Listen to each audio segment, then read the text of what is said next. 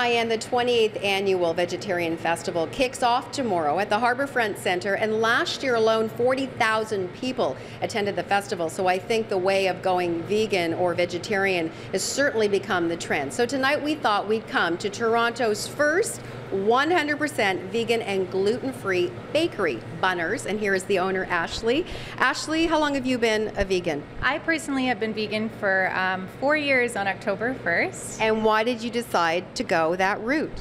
Well, for me personally, it was an ethical decision, but people go vegan for various reasons. There's health, the environment, again, like the ethical thing, or all three.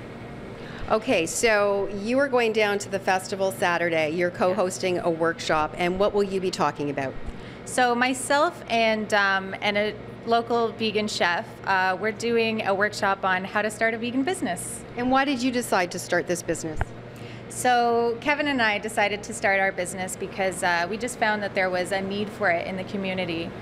There wasn't any walk-in bakery that was vegan or gluten-free that you could just go in and pick out anything that you wanted. Okay, so one of the things on your menu that's a hot seller is this cookie right here. And why is it called the Gypsy Cookie? Well, in my past life, I was in sales and I flew all over the country, all over North America, and I would always pack these guys in my carry-on to keep me nice and full through those long flights. You said you can't keep them in the bakery, so how many do you go through in a week, and what's in them? Well, we sell about 1,000 of them a week, which is mind-blowing now, but it's gluten-free oats, seeds, chocolate chips, cranberries, and coconut. And you were saying that Bill Clinton, and if you watched his speech last night, he looked fabulous, is now a vegan. He is, yes. He's on a special diet for his heart, which is completely vegan and low fat, I think.